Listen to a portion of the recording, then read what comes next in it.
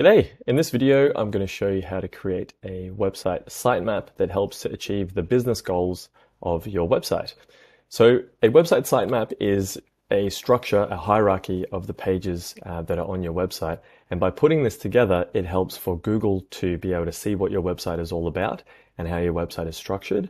It also helps when working with a web designer or a digital marketing agency because the sitemap forms pretty much the scope of works that's going to be included, what pages are going to be created, how they fit together, what's going to be on each page, so you can see that at a high level. It's kind of like the architectural blueprint for a house. So you want to definitely make sure that you do this. It'll help to put you in the right frame to generate return on investment for any web project that you work on. So where I've seen some businesses go wrong with this when they don't put together a sitemap is that they start building the website, they don't take the time to plan, and they end up creating something that's really confusing for users to navigate and to browse through the website. They haven't really thought through how the structure works, and that ends up impacting them in the way that they can't get the results that they want from Google, from their search engine traffic, which creates confusion for their team and also for website visitors, and they end up losing visitors to their competitors, which doesn't help their business grow. On the other side of this, the businesses that have planned sitemaps effectively have much smoother projects when it comes to redesigning their website or building a new one from scratch, which means that their website is very organized, so Google can crawl it effectively and see what it's all about, helping it rank higher in the search engine results, not just in Google, but in other search engines too, which helps the business to generate more ideal traffic, giving more leads and giving more business. So a sitemap overall is a list of pages that's structured in a hierarchy. So you kind of think of it in the way that bullet points are laid out. So you might have the home page, and then below that you could have about, contact, services, and then within services you might have a list of all the different services. So really just listing out all of your pages just like that is what a sitemap is. It can look like various different things because a lot of the time designers like to turn into something that's presented a bit nicer, but just thinking about it like a hierarchy of bullets, just straight linear, just straight down is one way to think about it, or it could be home and then a level like this where you've got about, services, and then the services below, and then contact us and all the other pages that you need. So you can structure it in both of those kinds of ways. Now, a website sitemap is not your navigation menu. So many websites have like a logo and then they've got a menu as well, and many menus below, sometimes in the footer as well. But your sitemap is not your menu. Your sitemap is all of your pages, even if it's not included in the sitemap. For example, if you have a particular service, let's say it's acupuncture, and you're sending Facebook ads traffic or Google ads traffic to your acupuncture page, and you're wanting to customize that specifically for your campaigns, then you might not have that within your menu. It's a very specific page for a very specific service because people are coming in from your paid traffic. You might have your acupuncture page that's your general service page, but then your landing pages are separate. They may not be in your main menu. So that's how it's different.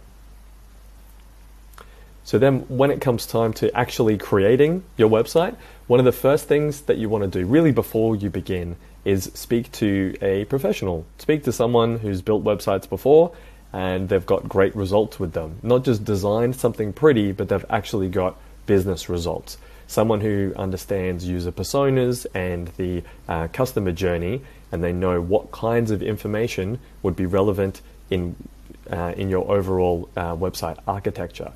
So consulting with a professional would definitely be something I recommend here, but you can absolutely create a sitemap without one. It'll just really help to improve the process and improve your results if you work with someone who has experience. So the first thing you want to do is you can just get a piece of paper and a pen, notebook and a pen, or the digital version, you can open up your favorite word processor, whether that's Word or I like to use Google Docs, and you just want to start with typing in your homepage. So I'm just going to go up into the browser here. Here's a very small one I've prepared earlier. So just your sitemap, ideally with the URL at the end, so domain.com.au, whatever that is, and you just want to put in home to start with. And then below that, we want to list all of the different pages that your website is going to have.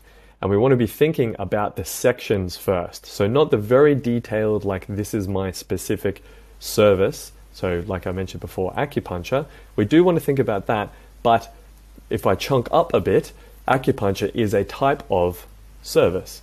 So I want to have services as a page that's going to be listed there. So I want to be thinking about those types of content first. That could include podcasts, blog, case studies, team. See, these things are the sections, they're the types of content. So I want to be thinking about those. And I also want to be thinking about the content that will go in those sections, but I want to think about that second. So first of all, we've got the home, and then within that, we have about and so on and so forth. So I've listed all of them there. And I want to be thinking like, what else do I need? What other pages? I know that websites need a privacy policy. So we'd call that an ancillary page. So they're pages that usually just sit at the very bottom. We just need to have those pages. They don't need to be part of any particular menu, but we're required, usually by law, to be able to put those kinds of pages on a website, especially if we're running ads to the website. So we've got our list of pages. Now this is for an acupuncturist, as you might have noticed. Good friend of mine, Trent Dolman. I'm just going to use Trent as an example, who is an acupuncturist, remedial masseur, and a personal trainer, as well as a coach. But anyway, so first of all, I've listed the pages and thought about like, what else do I need? Is there anything else that's needed? I think we're pretty good. Then I want to put them into a hierarchy. So from here, I've got acupuncture, remedial massage, and personal training. Now I know that they are all services. So I'm just going to take these, copy, and then I will paste those. And then I know that weight loss is actually a program. So I'm going to list it in programs. Awesome. Anything else that needs to be changed? I'm just going to list as well, because blog is an overall section. It's not really, doesn't really have any content. It just houses content. So I'm just going to write blog article is going to go in there. So that's looking pretty good. So that's the overall structure. Very simple kind of website. And once we've got this together, this is just helps us to see like, what are the pages that we need to create, all of the different content that we need to create. And then from there, we can have a look at the design and how we're going to go about creating the menus. But before we do that, the next step is to make this a little bit more visually appealing. This is all you would really need if you're the owner of the business to be able to put forward to your web designer. But from there, making this something a bit more pretty is great if you're presenting this to a business. So some tools that I like to use for this, because we're a web design agency, we like to use Figma, which is awesome. So this is an example of something created in Figma that shows the overall structure of the web page. You can see we've got home page and then various pages with pages within them. Now you can also see here that this one is included like what's within this page. Now this would be a bit of a pro tip, because if we're looking just at this page here, about, like what is in the about page, it'd be great to actually include things that are on that page, perhaps the timeline of the business, any relevant case studies, the team. Knowing what's in that page makes it super helpful when it comes to creating content to show what content needs to be created and how is it going to be listed in the page. But it's not necessary as part of a sitemap. It is the next stage of things to really improve your sitemap by doing that. There's also a tool that I like to use called octopus.do. They have a great array of examples that you can see. Here's a corporate website example. So within this, we've got the main page, service, about, and then they've included here the content within that page. So I find this being a really helpful tool to just get a bit more detailed. It also has like a little bit of a wireframe structure in there, so you're starting to bring it to life just a little bit more without needing to design anything, without needing to get it all perfect. It's just really getting closer towards the ideal structure that you want to have. And then they've also got a demo of a landing page here that shows the main page, email, and success. So it's also showing a bit of a user flow there, which is super helpful.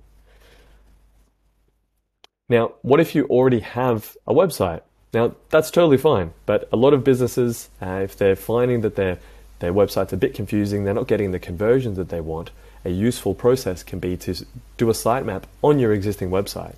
Like, go through all of the pages, list them out just in that bullet point form so you can see what's the layout, what's the architecture of our pages here. Does this make sense? Is there anything that's missing or anything that's getting in the way? Now, if you've never created a sitemap before, I'd recommend just going down the bullet points path and just sticking with that. Also, reviewing some of the examples from the octopus.do website will be helpful so you can get a bit of an idea about how it all works. All right, so now that you know why a website is important to your business, how it helps to save time and money and help you achieve more of an ROI on your web design or website rebuild projects, and you know exactly how to create one, the next step is actually to go and make one. So you can follow the steps in this video. You can use some of the tools that I mentioned, and you can create a sitemap that's going to help to bring you in more traffic, be a much more enjoyable experience for your users, and reduce confusion. So I hope that's helpful, and happy site mapping. Cheers.